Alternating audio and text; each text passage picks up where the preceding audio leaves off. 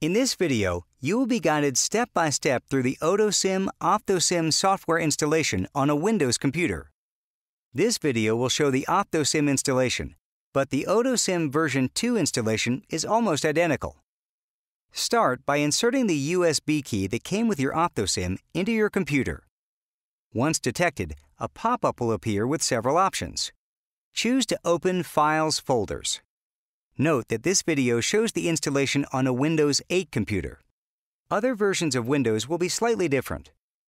From here, double-click on the Windows folder, then double-click on the OphthoSim executable file to start the installation. Click Yes on the pop-up that appears to allow the installation to continue. Some versions of Windows may not have a pop-up asking for this permission.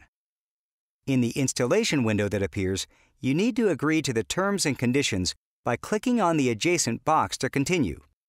In certain circumstances, you may have to change the installation directory, but in most cases, the default is acceptable. Now press the large Install button and wait while the installation begins. Midway through your installation, a Windows security message may pop up asking to install device software. You must press Install to continue. Now, wait until the installation is complete.